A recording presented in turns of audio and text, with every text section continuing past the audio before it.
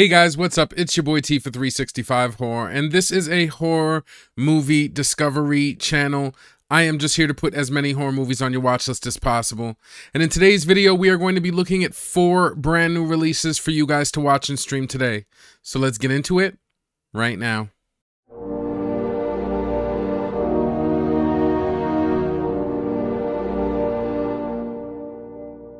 Now we are going to get into the video, but before we do, I've got to remind you guys to please like and subscribe if you like this content. Also, this video is best watched with the movie tracker. I like to use Letterboxd. It's just the easiest way to keep track of the movies that you've seen and want to see.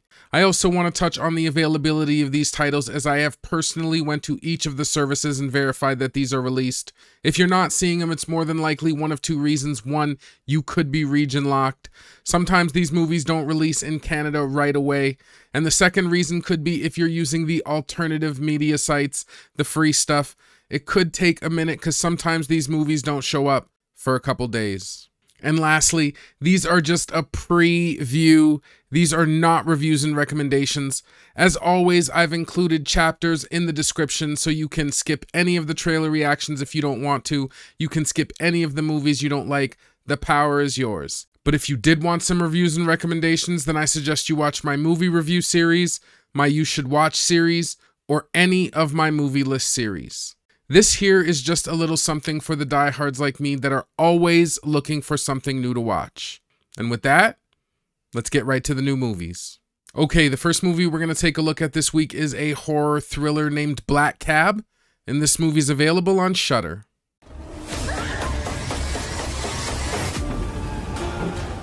A couple who find their jovial cab driver diverts them to a remote, haunted road, revealing disturbing motives and his true intentions. It is directed by Bruce Goodison. Okay, after watching the trailer for Black Cab, this one looks like a good supernatural thriller horror. Now, when it came to the creeps and scares, not only did this movie give me the impression that it would have some good tension in like the escape scenes and the trap scenes, but I also thought that we could get some good creeps and scares when it kind of transitions into this supernatural tale that they threw in, which was a pleasant surprise from me. And it even looked like with some of the supernatural scenes that we would even get some good jump scares. Now, when it came to the gore in the film, I didn't really see much, but you do get to see him use like some stun batons, so I do think that the movie will have a little bit of blood and some light torture. Now, I thought that the premise for this one actually looked really good. I did like this kind of kidnapping story, even though it seemed run-of-the-mill, but I like the fact that he's bringing them to a remote haunted road, and it even seems like the reason kind of ties into the story, and some characters don't know what's going on, so I did like that element, and it felt a little bit original. To top it off, in this movie, the acting and production also looked good. When it comes to Black Cab, this movie looks like a good supernatural thriller that will get a regular to higher priority on my watch list. I've picked you up before, haven't I? The hospital. Hospital? No, you didn't. Yes, I did. St Mary's maternity. What's he talking about? He doesn't know, does he? I'm getting out. Next movie we're going to take a look at is a crime horror thriller called He Never Left, and this movie's available on VOD Digital. It's not Paleface.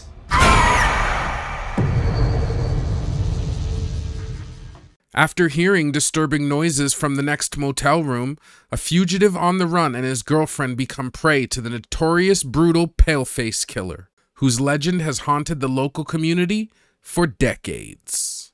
It is directed by James Morris. Okay, so after watching the trailer for Never Left, this one looks like a decent slasher. Now, when it came to the creeps and scares, I just didn't see many when it came to the trailer. Now, moving on to the topic of gore in the trailer, there was some, but I definitely see this movie being a little bit more kind of bloody than gory. Now, the character acting seemed different, and there was definitely some big emotions shown in the trailer, and they didn't feel wooden and were acted well. Now, the story for this one definitely feels a little bit cliche, but I'm always interested to see a new perspective villain, and this character that we get, Paleface, he actually looks moderately intimidating. Overall, He Never Left looks like a decent slasher that will be getting a regular priority on my watch list.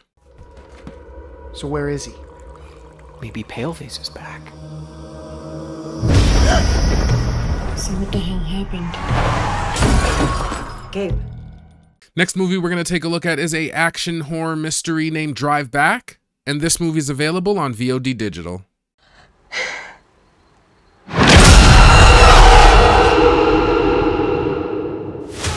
A couple returning from their engagement party must escape a sinister and seemingly endless road.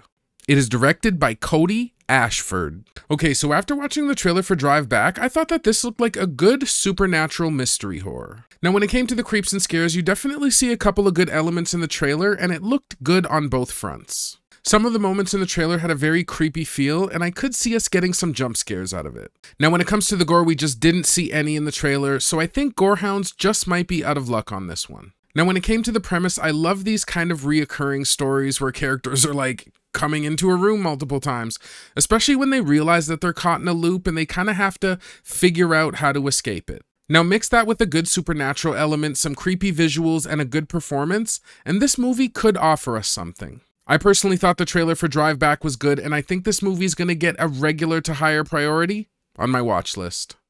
Looks like we'll have an easy breezy drive home. People have a tendency to get lost around here. They might want to take the back road by the creek. Oh, there's a back road? I'll have us home in no time. Lastly, we're going to take a look at a crime horror thriller called In Baja, and this movie is available on VOD digital. Pirelli, an ex-lawman, travels to Mexico searching for the heir to a Los Angeles fortune while confronting his own complicated past. But what he finds in Baja challenges him to the core.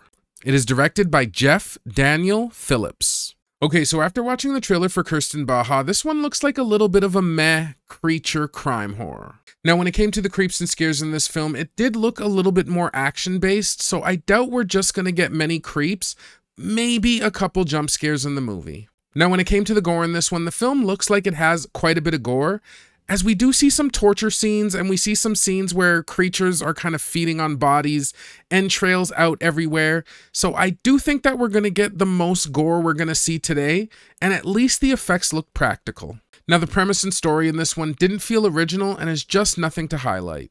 Basically just a man facing conflict while confronting his past. Now, the acting and the production on this one only seemed okay, with the acting feeling a little bit meh because the dialogue felt a little bit wooden. Now, In Baja looks like it could be a decently bloody, action-packed ride, but for me, it's probably going to get a little bit of a lower priority on my watch list. You're a man haunted by his demons. And you need to understand the evil that you're capable of, or you're going to end up right back here, or worse, dead.